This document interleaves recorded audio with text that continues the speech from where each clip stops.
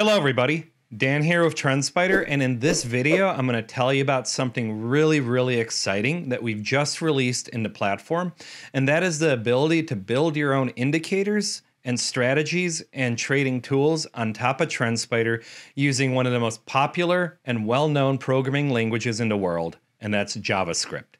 Now, custom scripting has been something that has been coming for a long time. A lot of people have asked us about it. It's been one of the top requests from traders and developers alike to be able to bring custom indicators to the platform. And we've done that, and we've done it in a big way that we think is a big improvement over what else is out there in the world. The big change and the thing that's important here is that we used JavaScript, an existing full-featured programming language. It's known as a general language because it is designed to be able to do basically anything that you could want to do with it. And we did this in a very unique way. We built it on JavaScript, obviously, but we built in a full interpreter. And that means you get all the bells and whistles that come with JavaScript, plus a bunch of helper functions to help you code, the ability to have fully serialized data all at once. Every variable is all the prices all at once. The ability to use outside libraries and NPM packages. The ability to use your own independent development environment, IDE, or the one built into TrendSpider. And the ability to debug using your browser's developer tools. These are all big deals for developers and programmers, and that's a big piece of what drove us here. We wanted to build a custom scripting capability that put developers first, something that developers will enjoy building on, because what's out there today, these half-baked proprietary languages, I won't name any of them, but you know what they are custom languages that are designed to lock developers in and make it hard to port and move indicators and custom creations out of the platform they were built on. That's not the case here. With pure JavaScript, it's fully portable. Any other JavaScript interpreter will be able to use it. And the fact that it's built into TrendSpider means you can build very powerful scripts using outside libraries, using our real-time market data, and more. Now, next I'm going to bounce over to TrendSpider and I'm going to walk you around and tell you a little bit about it. So to open the custom script editor, you click on Code Editor in the very top right corner of your screen. This will open the custom code editor window at the bottom. This window is a full-featured development environment. It's a code editor, and you can make it take up half your screen or the whole screen. That's up to you. And it gives you the ability to build on top of TrendSpider in a very powerful way. Now, keep in mind, I'm not going to get into all the programming details because that's a whole video of its own, but we bring you a lot of examples. It comes with them built right in. You just click on Load Example and you get this giant list, and you can pick one of these indicators and load it and see the code behind it. And some of these indicators are standard indicators like the one I just pulled up. Others are proprietary TrendSpider indicator, like our gap detector, like our pattern recognition for double tops or triangles, like some of the interesting unique experiments like pressure and response and quant fun analysis that we built into TrendSpider. We've open sourced the code for those indicators so that you can use them right away and you can learn from them and build derivatives of them. Now, the code editor itself is very nice. There's all kinds of stuff built into it to make your life easier.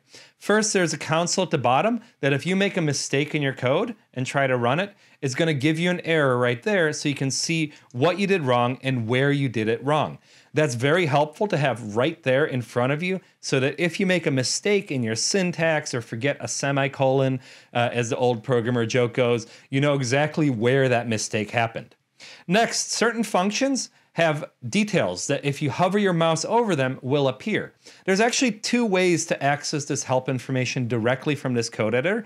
One is just hovering your mouse over a particular highlighted command, and that will tell you what it does. The other is to hold Control on a PC or Command on a Mac and click on it, and that will open a side panel here that contains the same information. This is there, so if you want to do something and you're just not sure what inputs this function takes or how it works, you can quickly get that information directly from the platform without having to jump into the documentation. Now, let's say that you're writing a function here and you're not sure what to do. So you might say, like, let's define a variable, const Dan's example variable, And then we might make this an SMA or something. You'll notice as I type, autocomplete menu will appear, and this will show you any of the functions that start with the letters that I started typing. So if I'm typing SMA, the minute I type the M in SMA, it's going to know what I'm trying to do, and it's going to give me that example, and I can click on it. It's going to tell me also what variables it takes. So this might take the close and the duration. That will give me a 10-period simple moving average of close prices saved as Dan's example variable. That's something that is very, very easy to do here because the autocomplete helps you along. Next, we have built-in search and replace. Let's say you want to replace every variable with a different name. You want to replace a mistake you made over and over, or you just want to find a particular spot in your code. On a PC, if you click Control F, or on a Mac, if you click Command F, it will open the search and replace panel at the bottom of your code editor, so you can just go in there and do whatever you need to do very, very briefly. Now, you may be wondering why there's no name field at the top here. Right? There's no place for me to type a name for my custom script. And that's because it comes directly from the code itself. This first line, which should be the first line in every custom script you build, is called describe indicator. And this is where you define the name. This is where you see gap detector here. And I can change this in Dan's example gap detector. And I can click save, and you'll see it'll pop up in my side menu just like that. So it gives you the ability to do a whole bunch of stuff directly in the code editor that's very, very easy for you to do. Oops, mistake there. And that is stuff that just is nice to have if you're writing a custom indicator. Now, a few other things to cover before I jump off this video. The first thing I want to show you is in your indicator panel, right? You're going to see some new icons up here. You'll see this adaptive Danshan channel has this hollowed out, not filled in JS icon. You'll see other indicators here, and we'll try to find one that I saved, that have these filled in JavaScript icons. These icons indicate that this indicator is part of the JavaScript scripting, meaning it was built using JavaScript. And if it is visible in the indicator list, that means the code for that indicator is also available in the code editor. So you can go in and see code for some of the indicators that we've built ourselves. When the code is TrendSpider code, meaning that indicator comes with the platform, the icon will be hollowed out. It will not be filled in. And when it's code that you have saved in TrendSpider, it will be filled in. So that's why some of these are hollow and some of them are filled in. And when I click on these, it'll just add them to the chart like any other indicator. Now, I want to point out a couple things, right? One is when you add an indicator, it will automatically give the user the ability to configure the colors. You do not have to write into your code the option for users to change colors on lines that are drawn by your indicator. The color and the stroke thickness of the line will automatically be out there for the user to customize.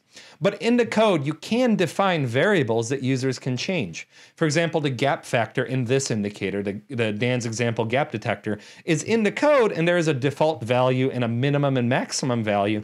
But the developer of this indicator, our team, decided to give users control over that. And that's something that you can also do if you're building a custom indicator upon TrendSpider. Now, a few other housekeeping notes before I wrap up. Custom scripting is browser-side execution right now. That means it won't work in scanners, strategies, and other parts of the system other than the charts right now. That will change very soon. We are moving the execution to the server, and that will give you the ability to run bots and strategies and scanners using custom indicators very easily. But that's not there right now in this current beta release. There's a few other nuances to it. For example, serialization of data. There's a certain number of packages from the NPM library that you can use and other things like that. And all of these nuances and details are described in the documentation. You can get to the documentation from the website about custom scripting or by clicking on this little help icon, this little circle here, to open the documentation. And our docs are truly robust. We go into an exceedingly detailed level into going into what every single function that you can use in the system is and how they work. And we provide significant numbers of examples complete with code that you can copy and paste and screenshots of what it should look like. So hopefully you guys have enjoyed this video. It's a quick preview to give you a sense for what just launched. It's the beginning, not the end. There are going to be significantly more updates to this. This is an area we're investing very heavily because we believe that custom scripting opens up the platform and makes it extensible. It's not just a tool, it's something that is living and breathing that users can build on and share with each other and enhance the trading experience for everybody. So thank you very much for watching. Stay tuned for more updates. And with that, I'm out.